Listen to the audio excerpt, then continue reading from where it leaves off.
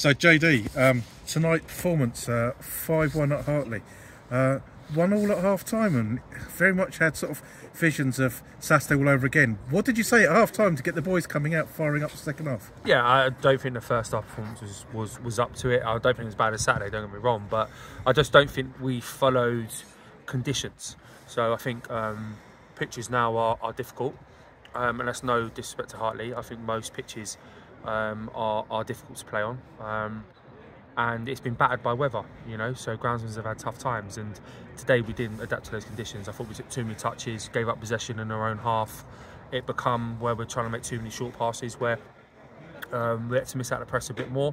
And in the first half they had loads of legs, they got around us, they got amongst us, and it was 1-0 at half time, but they had a penalty turned away. I thought it was a blatant penalty for them, which was not given, so it was a little bit forced to come on all. So we just said at half time about just changing just the way we play, because you need to adapt, you know, and we did adapt, and we got ourselves in front, and then after that took control of the game. Yeah, so got in control, and then was it you or Muzz had the inspirational idea about bringing Jordan Edwards on? Because as soon as he came on, he seemed to have a bit more about him up front, and the game seemed to change a bit when he came on. Yeah, he done ever so well when he come on, you know, up against his old club and stuff like that. He was unfortunate not to play and start. He's been unfortunate, Jordan, you know, he was ill a couple of weeks ago, a few weeks ago now, and we've not had games, so he's been a bit stop-start for him, but I thought he played very well when he come on, I've got to say. I think Ricardo kind of done his work for, you know, the hour he had done, and yeah, I thought when he come on, he done well. So that's Muzz's then, not your idea then? Muzz's, yeah. Okay. Give him credit for Just thought I'd ask that one, yeah. And Jammers as well came on, made a difference as well. Got a goal as well today. All your substitutions made a big impact on the game. Yeah, and the thing is with Jammers, he can play in different positions, you know. I think he has, since he's been with us at the football club, he has played different positions, and he's come on obviously in midfield today, and he did do well. But I think Jammers obviously pulled out of today's game, we pulled Jammers out of today's game, sorry.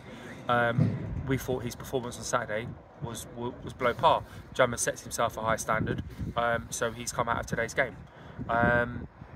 He's had a good reaction, he's come on, he's done really well, and he's showed a good attitude. I think the boys need to realise now, we've put ourselves with a very, very strong squad. If there's an underperformance individually as a side, you may see yourself out of the side, and Saturday was an underperformance. So you said Jammers there, so who stood out for you today? I thought the back line defended well, generally. I thought Frankie, Brownie Case and Rolfie did their jobs, you know, and they defended really well for us today. I think seeing Brad on the pitch is good for us. 10 weeks out was a long time, it was very frustrating for the lad, and he's come back and got 2 and 2, you know, from his 2 games, so that's pleasing as well. Brad's goal, Peach. Great finish. That's what Brad can do. He can score a goal out of nothing, and really is kind of goal out of nothing when he's drove inside. It's a tremendous finish. But Brad's got that in him. You know, he's someone that we love, and you know he's done brilliant for us since we've been at the football club, and he'll score more. So looking forward to Saturday, Hendon home. Thoughts? Extremely tough.